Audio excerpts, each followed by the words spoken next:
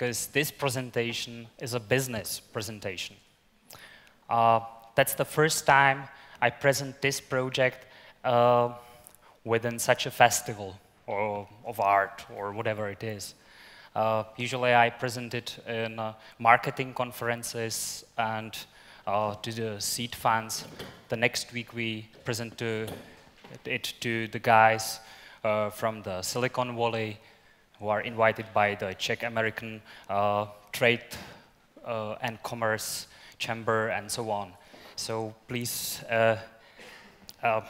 excuse me for this business presentation.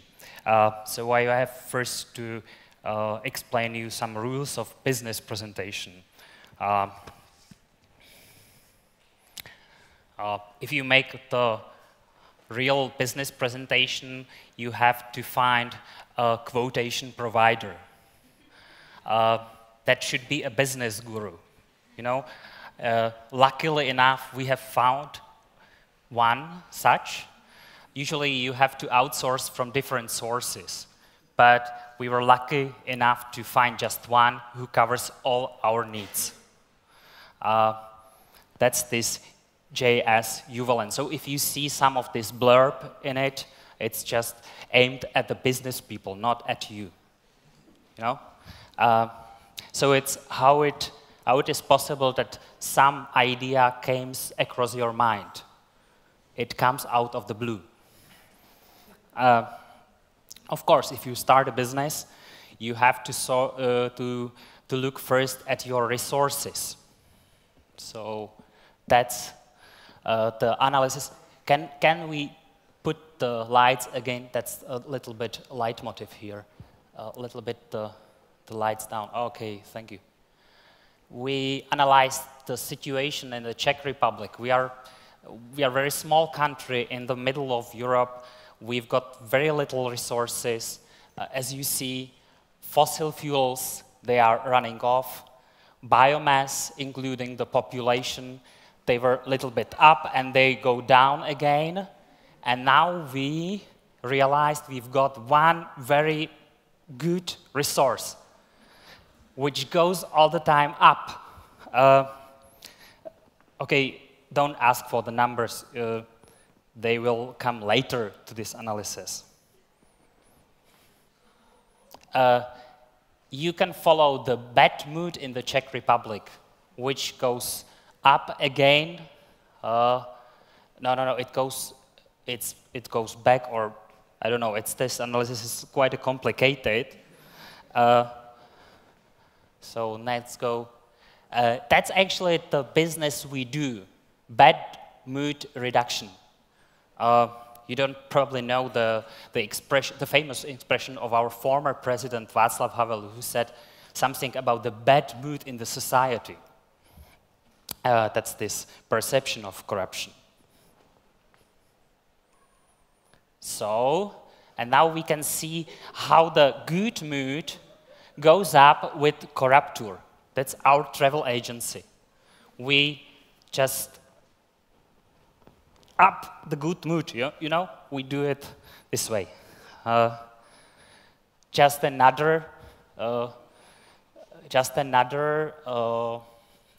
quotation from our quotation provider. So there is something very obvious in it. You see, it's a typical truism we use in business. Then let's speak about the nature of our business. You probably don't know that the Czechs are very good at recycling. We have so much plastic, you know, so all this stuff, all the bottles and so on. So if we recycle them, we are even better than Germans. We have much more of them, and we can export them to China. So the recycling is something natural to us. You see, we recycle business, corruption, and politics, and we are in this circle. Of course, any business presentation is not possible without some pyramids. You know, So let me explain this pyramid. We start with a business which is down there. These are these grassroots, the businessmen working every day, then the politics sitting up on them, and the corruption on the top.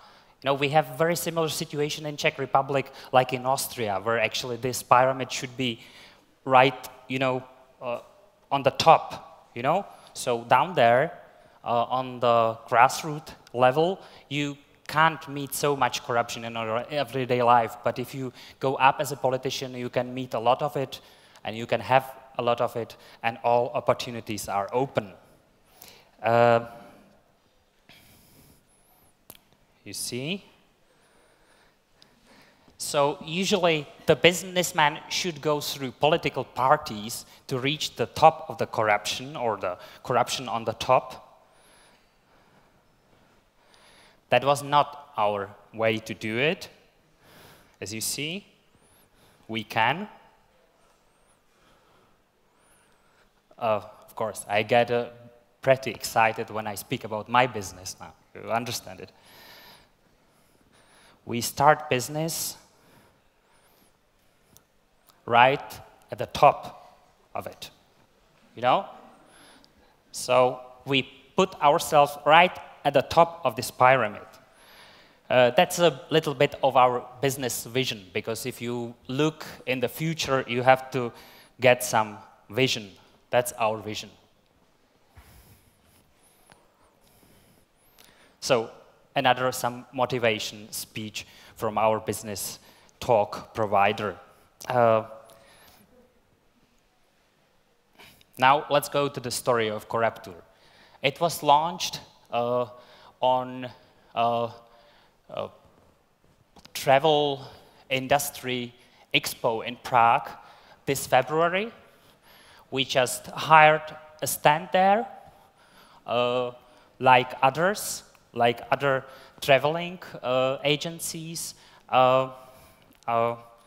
So they were a little bit surprised, because usually people come to such expos to buy cheap holidays in August or in September. You know, some people are able to think so much in advance what they will do in summer, what I'm not able to do, but I appreciate it. So we introduced this there, so many people just thought we were just hoax.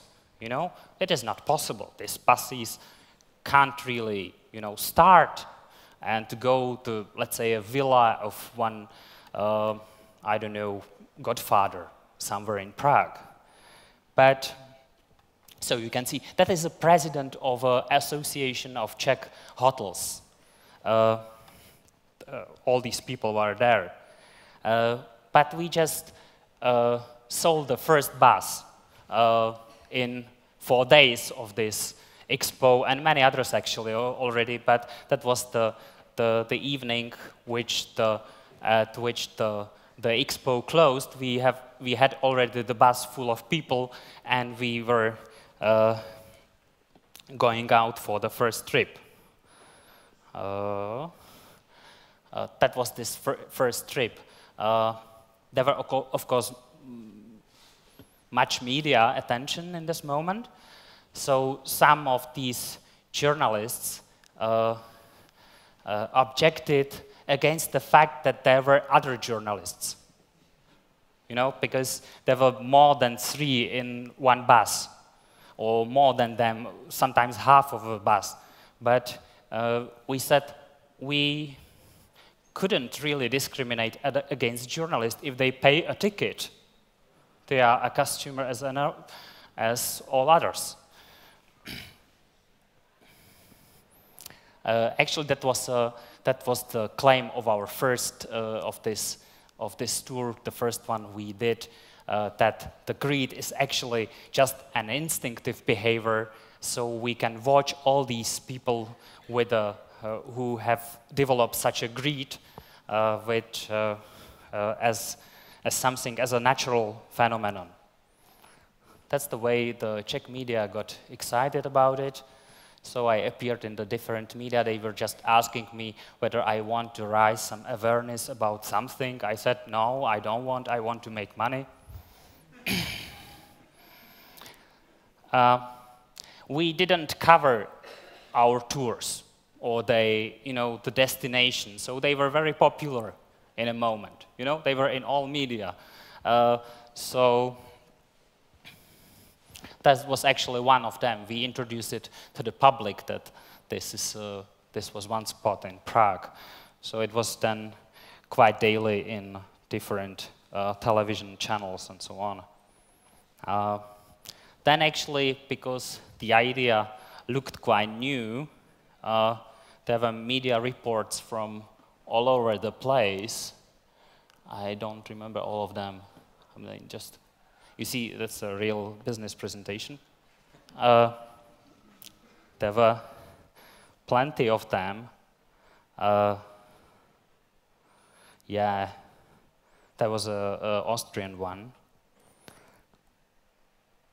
Sometimes they were like Slovak media were quoting the media from Australia or something like this. They were like quite strange. And if you start a business, it's very important to send a message in Portuguese, because then it's possible to spread across, Brazil, Mozambique, Angola, and so on, which is very important.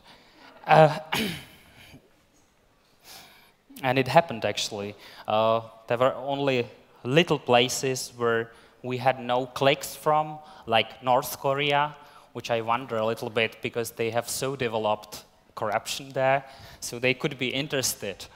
There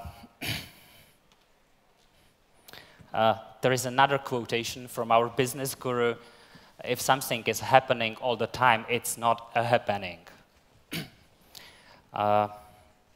Now, let's go to the structure of our offer in this moment, as we are offering something, let's say, entirely new in the history of tourism. And so we've got some tours in Czech, some in English, some in German. The most popular up there, that's a so-called safari tour. We go to the different places where the birds who control the Prague live, and we visit their nests or dens. And we just explain to the people how they live, what's their way of feeding themselves, and so on. Another tour is called The Hospital on the Edge of the Law, which is alluding to a little bit to medical series, which was broadcast in Czech television some time ago. I don't remember. I was a kid, but I liked the name. Then I come probably a little bit later to this because we had some disputes with these hospitals which didn't really want to be on our list. Then we've got some other tours to other cities. We've got one tour which is called The Best of the Prague Worst. So we show different corruption monuments. We go in, we visit these places, and we say it's great, we've got these monuments, and we hope these monuments stay with us forever, so we can bring more and more people. But sometimes, as a new mayor, for example, of Prague now, said he wants to change some contracts or something, actually vandalizing these very precious monuments we have now. So we hope that most people come now and to see these monuments. In this moment, this cultural heritage. See, there is of course a German tour or English one. There is a German tour. Sometimes there are word puns like Bestechen des Prague. You can translate it for yourself, who is able in English or in German to translate it. So let's go to some numbers. If you were a seed fund now, we made like more than 50 tours. That's an approximate number because it, of course, changes every week. We've got some more than 1,200 customers.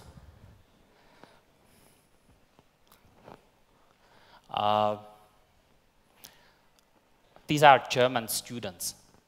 You see, this time, of course, they're paying for it, so they want to see it. Yeah, there is another quotation from our quotation provider. So, if the only freedom left to the mass man is the freedom to watch, then the mass tourism is actually making the full potential of this freedom to watch.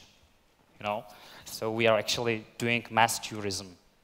So we've got, if you like, in this we have got only one target group, people.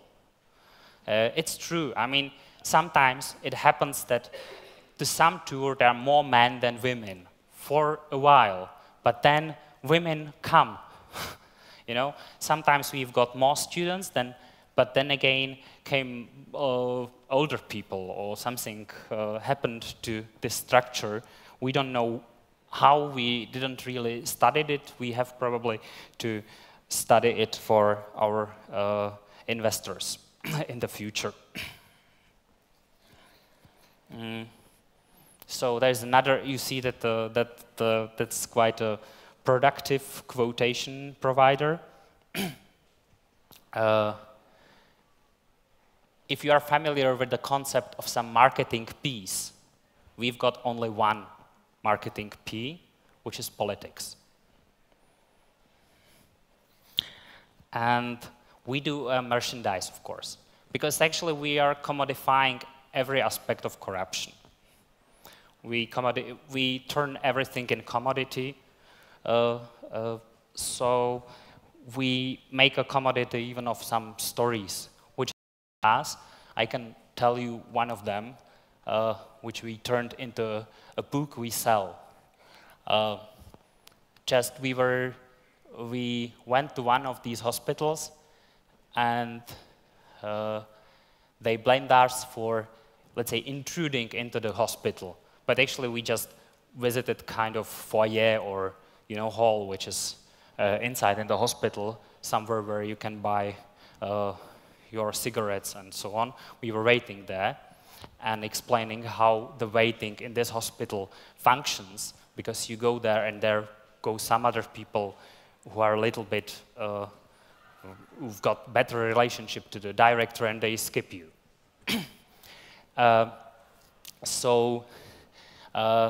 Actually, the law department of the hospital sent an invoice to me and such a letter. So there was an exchange of letters between me and the chief of the law department of the hospital. I considered it a sort of love correspondence, love letters, you know, because actually that was a typical situation in love. We had some common goals, but she didn't recognize it. So I was telling her that actually they are like an old castle, which we can like cooperate actually. You know, they will sell tickets, and we will bring tourists in. At the end of the day, I paid this invoice, and we just packed all the letters in a book, which is called Love Letters About the Public Health, and we sell it for some money. We already made the same money we paid to the hospital.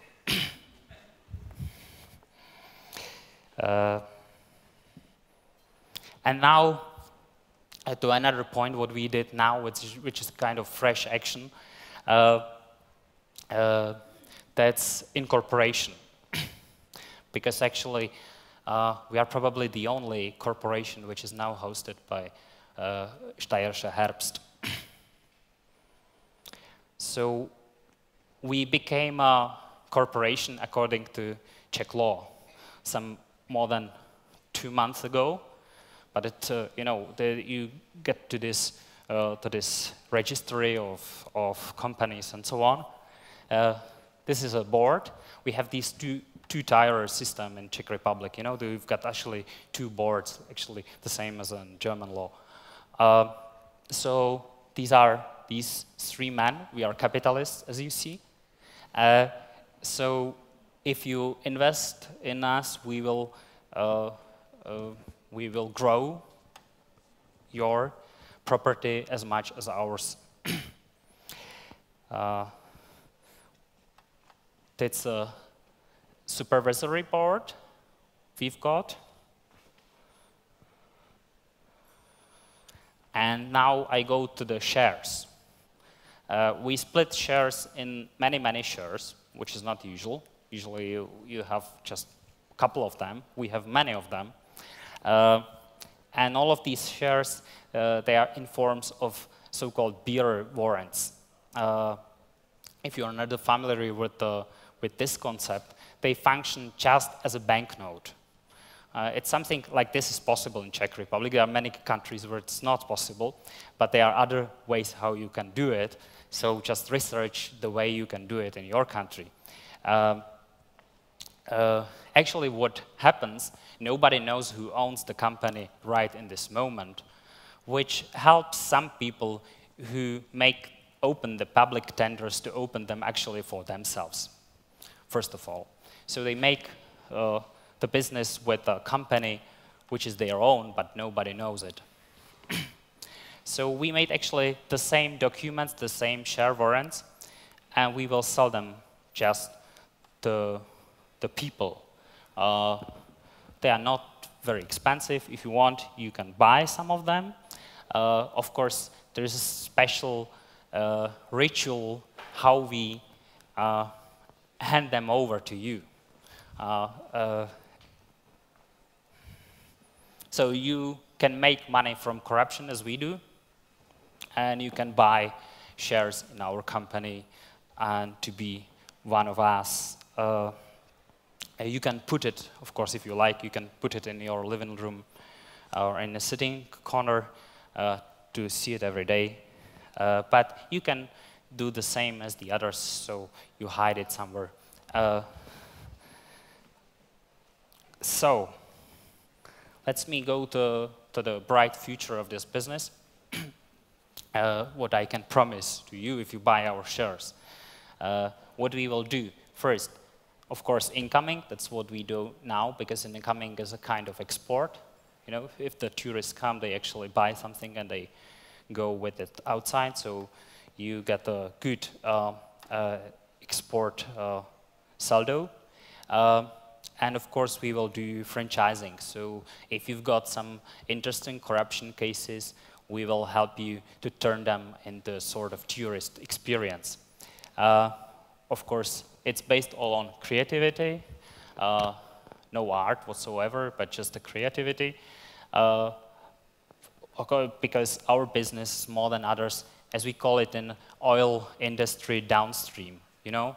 Because if the corruption is really hidden, like in, I don't know, in Saudi Arabia and somewhere there, you know, this is really hidden and it's of no use.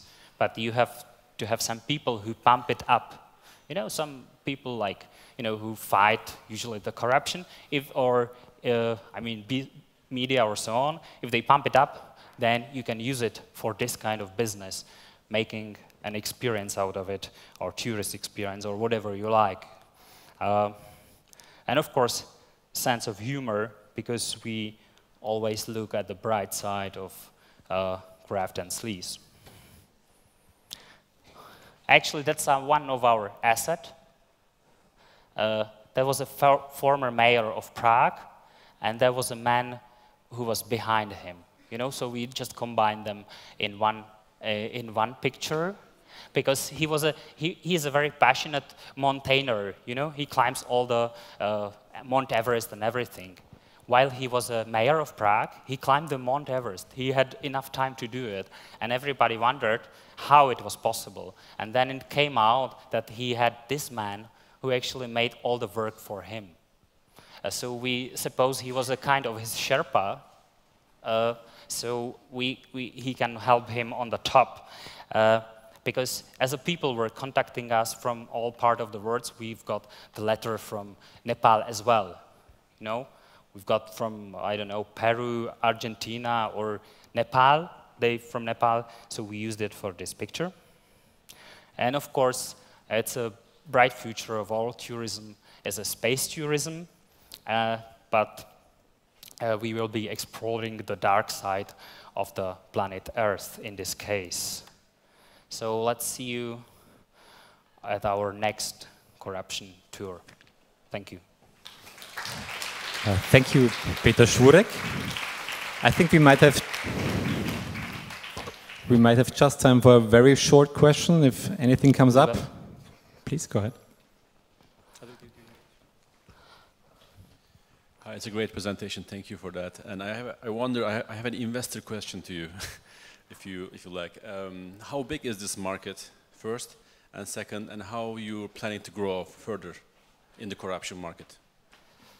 How big this market is? Sometimes, I mean, it's growing still. So there's plenty of niches. You know, you can do this business in different ways.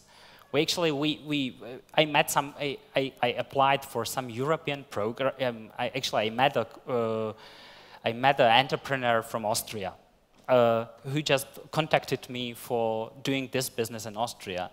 And we just met, and he said, I'm in some sort of European program for young entrepreneurs, whatever it is. You know, I never heard about it. You know, I just started the business without it. But I probably could use this next time, this kind of money. But he actually wanted to join with me within this program. So I said, okay, why not? It's not my problem if you want to get paid for what you didn't done. But so then we actually joined. I entered this program, and while I entered it, it came from all the part of Europe. Kind of, I've got a hotel in Spain. I would love to provide such an experience for my people who come here, you know? So could we join? Because it's something interesting, you know, and somebody from Hungary or some, you know, there's a kind of connecting me, I don't know, because you can, there's a kind of shaking hand process in this program, so I can't shake hand to everybody. You just shake hand with someone for 2 months and then someone else for another 2 months. So I have to think about it. I don't even have time to read all these, you know, CVs of these people, so. Really super short? Very short question. So I understand that you're totally dependent on corruption.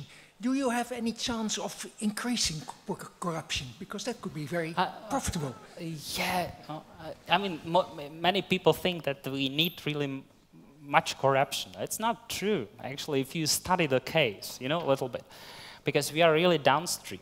What we need is a high perception of corruption. That's what's our business based on. You understand? So that's it. So, thank you. Thank you, Petr Šourek.